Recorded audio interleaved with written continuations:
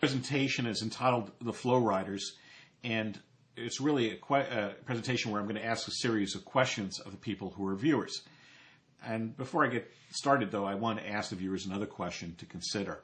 Really, I was watching a video by Personkind where he sort of hinted around to this possibility. He didn't come out and say it, but it certainly got me thinking.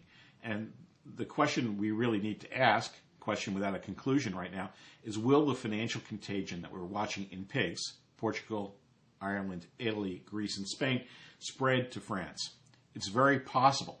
Could it be that the UK is better positioned than France would to handle this crisis because the UK has a standalone currency? That's why the US might also be better prepared to handle this crisis. Because does really the country of France share some of the same structural elements of the euro in terms of how that currency is organized and in terms of the ability for central bankers to react? I guess this is a good question to ask now. It seems to me the timing is right for it. So I'll leave you without a conclusion, but instead with an indicator of interest, the same way I was interested in Greece a few months before Greece hatched out as a problem. Now, we've been spending a lot of time lambasting government.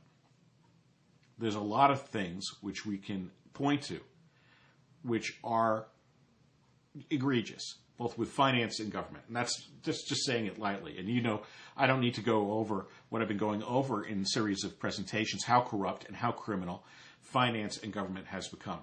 But in a functional system, if you had a functioning government and a functioning financial system with Glass-Steagall, you would have two things working consistently in your favor to help you generate wealth. And it's a requirement of both of these entities to be of the highest integrity. If they are meeting their responsibilities instead of failing, our outlook for the future would be better. So we have, though, not only a single dangerous group of finance and government, which right now is becoming more fearful and paranoid. It would be easier for them to address their own problems, which they are creating, to look at themselves in the mirror. But we also have another group of people that aren't looking themselves in the mirror, and those are the Flow Riders, who are currently deaf, dumb, and blind. To me, these people are as large a problem as are the people that we consider to be elite, because they're going with the flow. For them, these people, they're in a nice, comfortable place doing what's expected. And most of them get loans that they need as needed. They buy a house, so the credit's there to get a loan. They get a car. They get an $8,000 tax break. They get could buy things they can't afford. They don't think about their job security. They don't think about the national security.